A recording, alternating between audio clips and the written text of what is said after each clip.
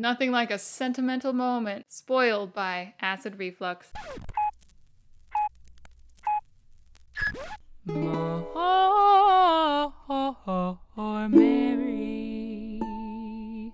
Hello, good morning. Welcome back everyone to another episode of More Mary. I am your host, Miss Mary Lou, and it's freaking awesome to see you all back on the Miss Mary Lou channel, my tea time fam. Oh, shoot. Hey, look at me getting holiday-themed content out there. Doesn't always happen. Actually, if you listen to the Positivity podcast, which is on all the podcast places and on this channel every Thursday, you've heard a little bit about my journey. But anywho, you saw the title of this video. I have certain Valentine's Day traditions that I do with my fiancé, and I guess they're non-traditional traditions? Anyway, before we get into some cozy story time for today, if you are not subscribed to the Miss Mary Lou channel already, you are seriously missing out. Oh, I almost lost my hat. Please hit the red subscribe button below and the little notification bell so you know when I upload. I hope you got your cozy on. I hope you got some tea to drink because let's talk about fun things. And no, this is not that kind of video. You know this channel. Get your mind out of the gutter. All right, so our first tradition that I guess is a lack of tradition, we don't do gifts. Nope, no running to the jewelry store or to get some chocolates, no flowers or anything. I don't know, we just don't buy each other things on Valentine's Day. Like sometimes a homemade card, but otherwise what we do is we plan on spending the entire day together. Try to plan it ahead of time. We'll both be off again this year for Valentine's Day, and it's just like a day to spend time together all day. Now I realize not everybody has that option. I have a very flexible job, as does my fiancé. It's weird saying that, I'm not used to it yet. Can you tell? So what do we do during this giftless day together? Our food tradition that we look forward to every freaking year. We make pizza from scratch. Whoa. We make the dough. We make the sauce. We make it in a cast iron. Have you ever had cast iron pizza? It's so good. Pizza, homemade, cast iron. It's one of those days where we know we have enough time. So we make mother fluffin' pizza. Yeah. And then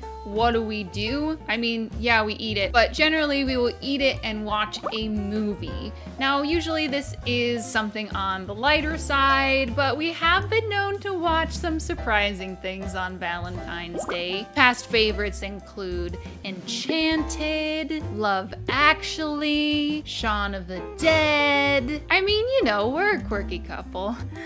And then lastly, for the rest of the day, depending on like when pizza and movie happened, just change into our PJs and play board games because it's a thing we love to do. Also, there is usually lots of tea and coffee, so it's great. I actually remember the first Valentine's Day Jacob and I had together 7 years ago.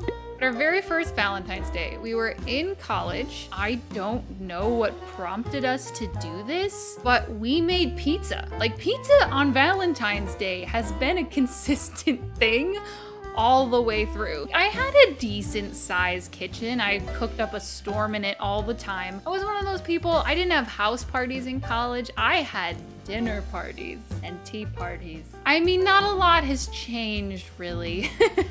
But I mean, at the time we weren't vegan. So I think the pizza that we made was a shrimp and banana pepper pizza, because the acid with shrimp works really well. Banana peppers in general on pizza, A+ idea. We had gotten somehow this really beautiful bottle of like port wine, which is like a sweeter wine if you don't know, in a smaller bottle, but it's pretty alcoholic. And over the course of the evening, we just drank it and it was really lovely. I remember sitting at the kitchen table in my apartment just like kind of in awe, because previous life experiences, Valentine's Day had been built up to be this thing. It was just so awesome and a good fit for me to be with someone who was like, yeah, I just want to spend Valentine's Day with you.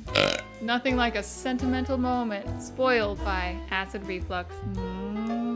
So friends, I hope that you enjoyed this like sweet, sentimental, cozy little video about things that I like to do on Valentine's Day with my fiance Jacob. 7 years strong and we're engaged, so I guess it works for us. What are some things that you do on Valentine's Day? And don't worry, if you don't have like a person or whatever, I have a treat for you coming on Tuesday, so fear not. That's it for me today, friends. I love you all so much. And last and most important of all, I hope you have a wonderful day, and I will see you on Tuesday.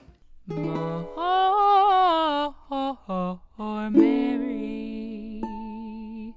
Hello, thank you so much for watching this episode of More Mary. I just love sitting here and getting to know you all. It's just really delightful and it makes my day. If you want to hang out more on other parts of the internet, all my social media links are in the description thinger down below. You're awesome, and I can't freaking wait to see you on Tuesday.